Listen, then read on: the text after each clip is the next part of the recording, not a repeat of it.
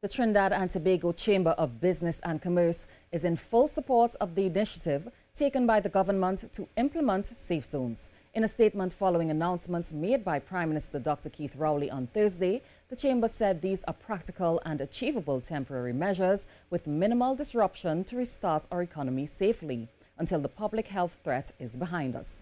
The Chamber added it believes this is the most effective mechanism to protect the unvaccinated while allowing those who are vaccinated to take part in higher risk activities. Additionally, the Chamber is of the view the initiative may create some amount of burden and cost for businesses, but these are relatively reasonable compared to the significant cost of ongoing disruption and uncertainty in our economy. Come Monday, 11th October, restaurants, gyms, casinos and cinemas will be open to cater for fully vaccinated persons only.